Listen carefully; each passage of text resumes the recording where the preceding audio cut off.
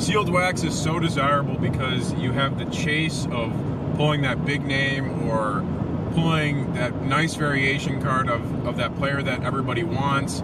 So everybody wants to open up that product even if it's not out at the current moment. And then another thing that's very, very key with this is the supply and the demand. So there's a demand very, very high for Prizm football just because, like I said, you've got those big names out there, and the supply is very small in the way that you can't go to a Target or Walmart anymore to go get it. You have to go on the secondary market, if that's eBay, Facebook, any other avenue that you have to go to. You have to go to the secondary market to now get Prizm football.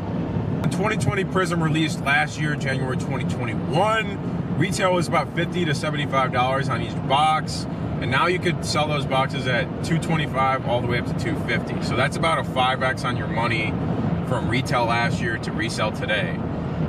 The reason for that is there's still such a huge demand for Prizm football, and the supply keeps shrinking day by day.